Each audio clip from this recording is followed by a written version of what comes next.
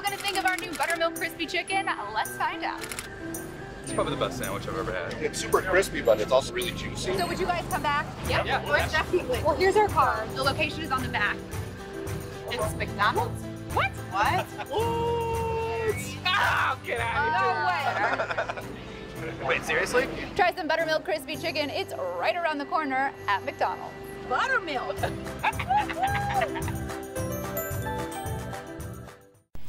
Good morning. It's Brad Atwell on WCOU Sports with Ask the Coach, Coach Jeff Griffith from Barron County High School. And Coach, good morning. Good morning, Brad. Glad to be here. It's good to be back in studio with you this morning, coming off a loss last night after traveling over to Monroe County. And Coach, kind of give me a little snapshot of kind of where you are this morning. Well, I think that obviously we still have a lot of things to work on. We came out on the wrong end of it last night, but I think in some aspects we made some progress offensively. We got the ball to some other guys to hopefully help us down the road offensively and in our passing game. And I thought at times again we did some good things, and then other times we struggled on the defensive end at times with some of their running game, and then again sometimes we did okay. It's I think our biggest issue right now with our entire football team on both sides of the ball is consistency, and we've got to get some consistency for us to get back on the winning side of things. Yeah, talking about opportunities a little bit. Man, they tried everywhere in the world to give us opportunity after opportunity there in the first half with 3 turnovers. And just was never a time once we got that turnover, instead of driving it down and just driving that nail down, on them, we ended up having to punt or turn the ball back over to them. We did, and we did a good job. I mean, the first fumble that they had, Zach Sneed came up and put a big hit on their running back, and he put the ball on the ground, and it popped out there about 20 yards, and we got on it. And then the second turnover was on they fumbled a punt, and we were fortunate to get on that. And then I believe the quarterback fumbled again after driving it down there, and that was on a hit by Jared Hill. She came from behind and stripped the ball. So, while we were giving up some yardage there in that first quarter defensively, on 2 of those occasions, we created the turnover. And, of course, they really gave us a gift when they muffed the punt and gave us the ball down there. And then we got a penalty. They gave us a penalty, a 15-yard penalty, so we got down there inside the 20. And, of course, we didn't take advantage of it, and give them credit. I mean, they kept us out, and we've got to solve those issues once we get inside the red zone down there, and we've kind of struggled with that some all year. But, when a team gives you 3 turnovers in the first half, we need to take advantage of a couple of those and try to get on top of them, and that changes the way the game is called on their side and our side, and we've got to do a better job of taking advantage of those things. But again, Monroe County is a very good football team, and that's a team that's going to win 8 or 10 games and have a good run in the playoffs in 2A, and so it's not like we were playing chopped liver there. We were playing a pretty good team. Oh yeah, you talk about how much we didn't do or how we didn't execute, but the reason we didn't execute a lot of those plays was definitely because of Monroe County's defense. I mean, they stayed in our face the whole first half, and it really just seemed like that offensively we couldn't get anything going in the first half.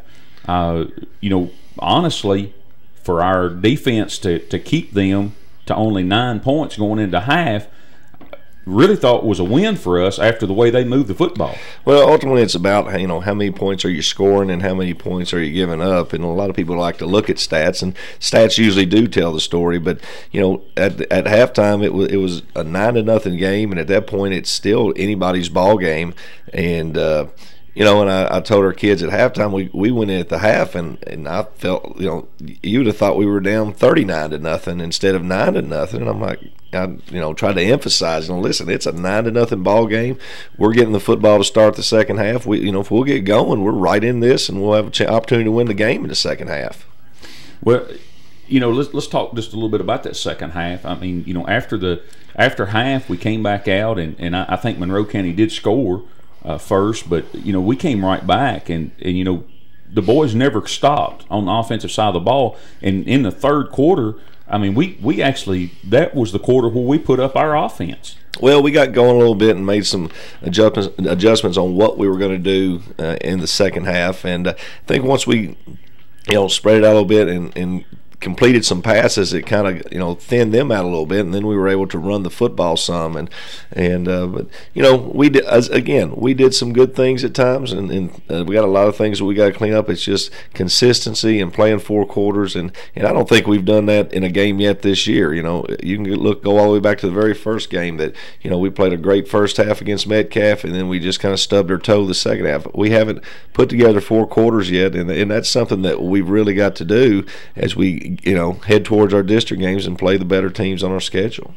Yeah, just looking at stats from last night, in the first half, we ran 33 plays and had 42 yards of offense in the first half. Yeah, that's not going to win many football games, and of course, ultimately, it's about scoring points. And we had opportunities to score points, especially when we had field position. And and sometimes in a game like that, it's a low-scoring game. That's the way it's going to be. But when you get the ball down there in the team's other, in the red zone, you got to put points on the board. And we didn't do that last night, and we've certainly struggled with that through the first 4 games this season.